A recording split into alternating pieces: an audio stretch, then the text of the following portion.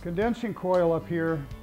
One thing you want to watch for, we do occasionally get a comment about it. And if you look right down in here, there's a little hole in the top of that condensing coil. That's supposed to be there. That is a volatile gas vent. So don't go and plug that up or cover it up. That's supposed to be in there. These coils, we very seldom ever have to replace them. Once in a while I've seen one that has gotten very corroded here and cracked off for some reason, and we don't know why it happened, but I would think over the last 20 years we've sold about 5 or 6 coils. It's pretty rare that we see them.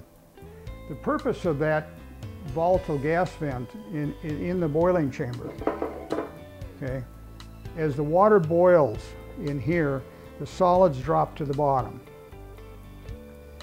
The volatile gases, which are, for a kind of a oversimplification, I'm going to call it man-made pollutants. And that's things like gasoline, pesticides, those types of things. They typically have a boiling point that is lower than water. In other words, they would boil off before the water starts to boil.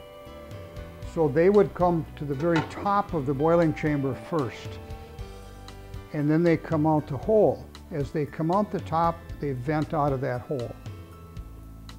Okay, so we have a pre-filter, which is to catch a lot of that chlorine and other types of gases like that. We catch it in the pre-filter. The rest of it is caught here, and if there's anything left, it's caught in a post-filter after the distiller. Now,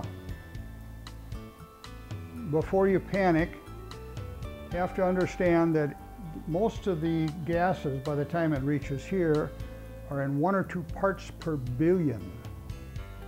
Okay? And to give you kind of a correlation to what that means, 3 parts per billion is the same, or 2 parts per billion is the same as 3 seconds in 36 years. 3 seconds in 36 years. So we're talking about very minute particles. You probably have a lot more pollution in the house from other things, such as household cleaners and whatever. So it's not an issue if you're going to breathe it. It's something you've got more of that in the house already to start with. So we have the system by where the pre-filter takes out an awful lot of the chlorine and gases that are trapped there. The distillation process in here separates out the remainder of it. It's popped out of the volatile gas vent, and when time it gets to the post-filter, it takes out all of the rest of it. So we're dealing with 99.99% of everything that's in the water is removed by this distillation system. It's not just one item, it's a system.